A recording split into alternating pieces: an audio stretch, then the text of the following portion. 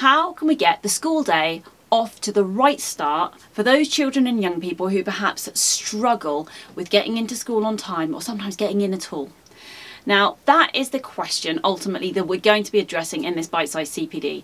Hopefully you are watching this in a staff meeting, and if not, then maybe you're watching it on your own, but do pause at the pause points and have a think about the questions I'm posing to you, then you'll get more out of it.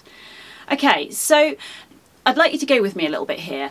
We can often learn more about how to help everybody when we think about how to help the most vulnerable. Generally, if we meet the needs of the most vulnerable, then we meet the needs of everybody.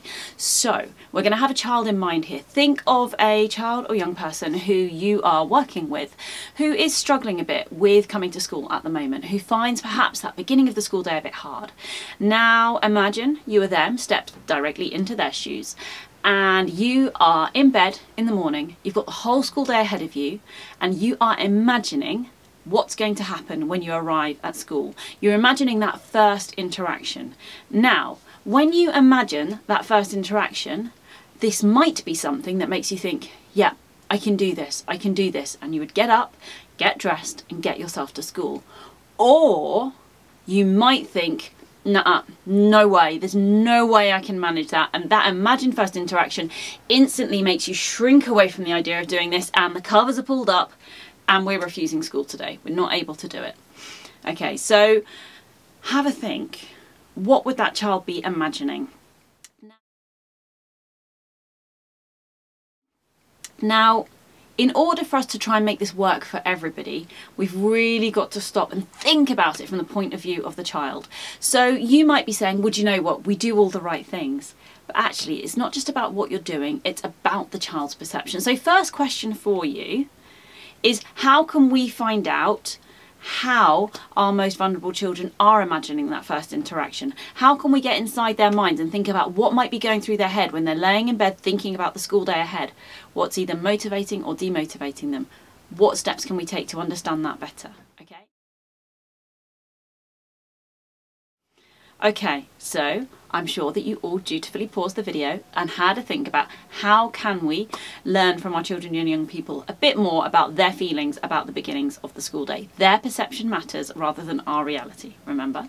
Now I want you to stop and have a think with your colleagues about what would a bad start to the school day look like. Now remember, we work with a very wide range of children, so what works for one might not work for another. But think back on your own experience of arriving at different places, the things that maybe made you feel less comfortable, or things that perhaps you've observed in your role that have made some children and young people feel less comfortable. What are the things that might be said or done, or the environmental changes that might make the beginning of the school day feel like a negative moment for a child or young person?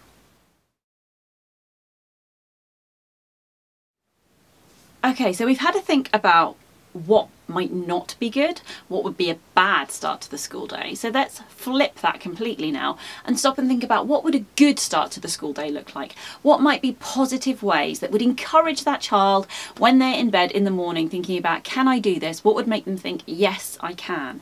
What would be a positive start to the school day? Remember, thinking about interactions, thinking about the people, thinking about the environment, all those different things. What might be a positive start to the school day?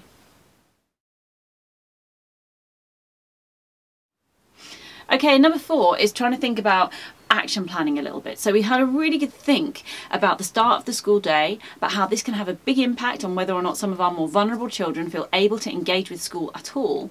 And so what are the practical steps that we can take? So I'm going to suggest that you take a moment to have a think about what are the things that we can do to help everyone. And then maybe thinking about what are the things that we can do to help some specific vulnerable groups. If you've got particular groups of children who you think might need particular measures in place, for example, children struggling with anxiety, say, what might we do for them? And then finally, are there any specific steps that we could take that we could tailor for individuals? So if you've got particular children who are really, really struggling with the start of the school day or engaging with school, what might we do for them?